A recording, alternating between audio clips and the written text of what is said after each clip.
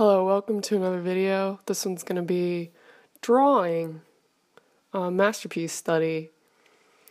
It's a sculpture of a veiled woman by Antonio Corradini, who was a Baroque era sculptor, as far as I know.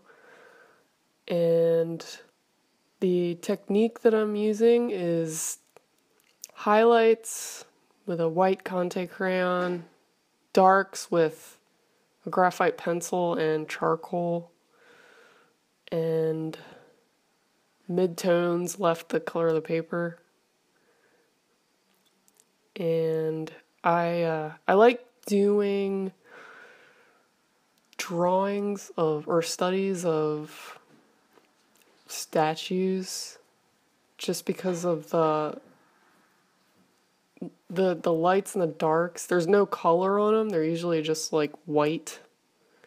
And so you can see the lights and the darks really well. So it's really good for just a study of value and shadow and light.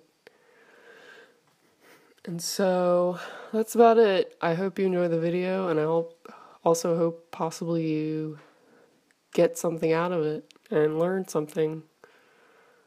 Thanks.